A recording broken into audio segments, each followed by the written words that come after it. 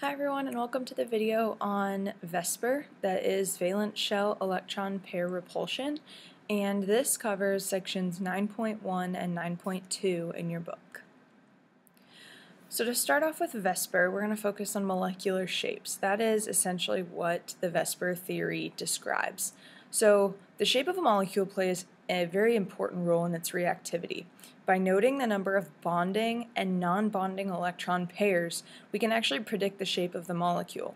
And some shapes of molecules react differently than others due to the lone pairs, which are the non-bonding electrons.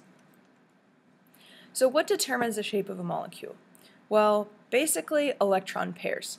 Whether they are bonding, which means they're within a bond, or non-bonding, which are the lone pairs, any electrons repel each other.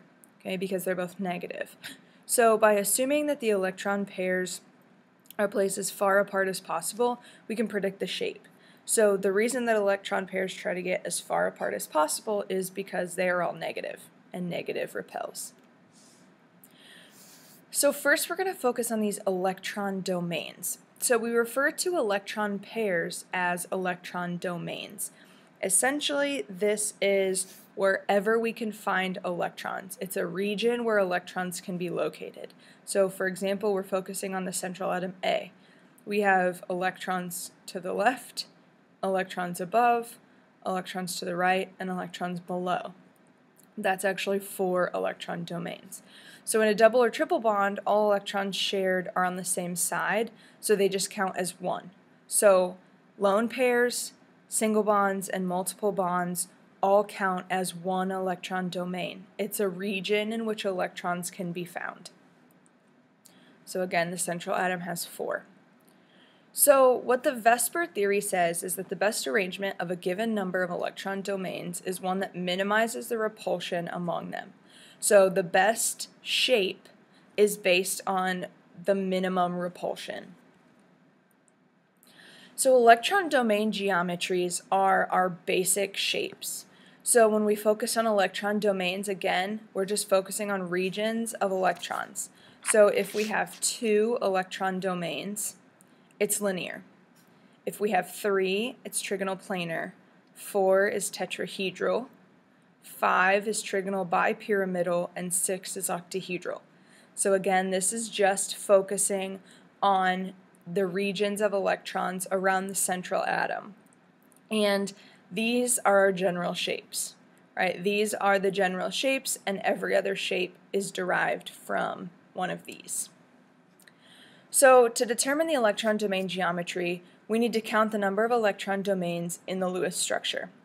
The geometry will correspond to the number of electron domains. So with NH3, we have 1, 2, 3, 4 electron domains around nitrogen, so it's tetrahedral. Okay, but the electron domain geometry is often not the shape of the molecule. Now sometimes it is, but often it's not the shape. So the molecular geometry is just defined by the positions of only the atoms in the molecule, not the lone pairs. So for instance, notice ammonia, we have NH3, but we have this lone pair up here. So the electron domain geometry is tetrahedral, but the molecular geometry is actually trigonal pyramidal, because these lone pairs push down on the hydrogen atoms to minimize repulsion, and so the molecular geometry is different from the electron domain. So within each electron domain, there is usually more than one molecular geometry. So we're going to start with tetrahedral. We can take one of the atoms away, we get trigonal pyramidal. We take another atom away, it's bent. So notice that from tetrahedral we can actually derive different shapes, and we're going to focus on this in class. So in the linear electron domain, we only have a linear geometry, right? Because we can't take one of these away and it change shapes. If we take one of these away, it's still linear. Okay, so if there are only 2 atoms in the molecule, the molecule is linear no matter what. So if you only have 2 atoms, it's always linear. Okay, then next we have the trigonal planar electron domain. So we have 3 electron domains around. Okay, that's trigonal planar, but we can get 2 different molecular geometries from this. If we have 3 bonding, 0 non-bonding, that's still trigonal planar. But if we take one of these atoms away, it turns into, this says bent, but we are changing this to angular. Okay, sorry, this handwriting is awful on here. Angular. Okay, so we're actually going to distinguish between bent and angular. Angular is derived from trigonal planar, bent is going to be derived from tetrahedral. So again, we have 2 possibilities of molecular geometries from the one electron domain geometry. Okay, so as we talk about these non-bonding pairs and bond angle, non-bonding pairs, those are your lone pairs of electrons. Typically they're larger than non-bonding pairs, and so they actually will push down on atoms significantly more. Okay, so their repulsions are greater, which decreases the bond angles. Okay, and then double and triple bonds. Those place greater electron density on one side. So in this molecule, this CO double bond actually has a higher electron density, which actually will push these chlorine atoms together a little bit more than the distance from the oxygen to the chlorine, just because of the extra electron density. So going back to the tetrahedral, and we have 4, 0, right? That's the tetrahedral electron domain, which is also tetrahedral molecular geometry, right? 4 bonding, 0 non-bonding. That means we have all atoms. If we take one away, we have 3 bonding domains, 1 non-bonding. That's trigonal pyramidal. 2 and 2, this is bent. Okay, so there are 3 molecular geometries that are derived from the tetrahedral electron domain geometry.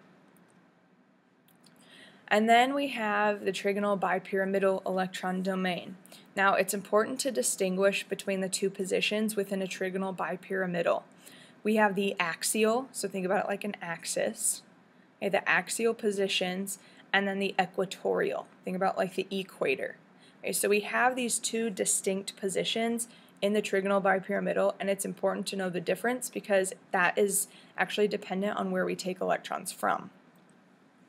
So lower energy conformations result from having non-bonding electron pairs in equatorial because they are further from these atoms, right? We want to minimize repulsion, so we want it to have the larger bond angle. So it's actually lower energy to start taking out of the equatorial before the axial. So there are 4 molecular geometries that are derived from the trigonal bipyramidal electron domain geometry. If it's 5, 0, 5 bonding, 0 non-bonding, that's trigonal bipyramidal. If it's 4, 1, okay, so we take one of the equatorial positions away and create a lone pair, that's seesaw. 3, 2 is T-shaped, and 2, 3 is linear. So these are the 4 different molecular geometries that are derived from the one trigonal bipyramidal electron domain. And finally, we have octahedral. So all positions are equivalent in the octahedral. These all have 90-degree bond angles, so it actually doesn't matter where we remove them from. So we have 6, 0, that's octahedral still. 5, 1, so we take one of the atoms away.